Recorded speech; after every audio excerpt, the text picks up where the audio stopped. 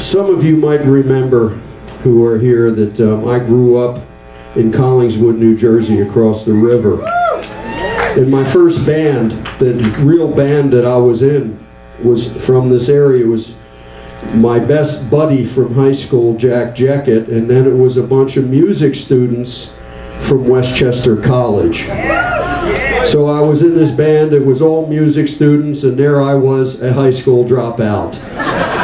You know, college students and me. But we're going to have a little fun tonight. A couple of them are here tonight. We're going to have a reunion right here. We have Jack Jeckett, who I met in 1965 in Collingswood when everybody had to be an athlete and I just wanted to play the guitar. And I was ostracized. And then I met like the coolest guy I ever knew. And he played every instrument, and he said, yeah, playing music's cool, man. Don't let those athletes bug you. Go do what you want to do. He changed my life. He's here tonight. Lately, Jack has been out on tour playing keyboard and guitar and harmonica with Rock and Roll Hall of Fame member Richie Furay from Buffalo Springfield. So we have Jack Jeckett here, and we have Marty Herman, a couple of guys from the band Wilmot Muse. Come on, where are these guys? I know they're here. We're going to get them up here. Here we go. A one, a two, a 1, 2, 3.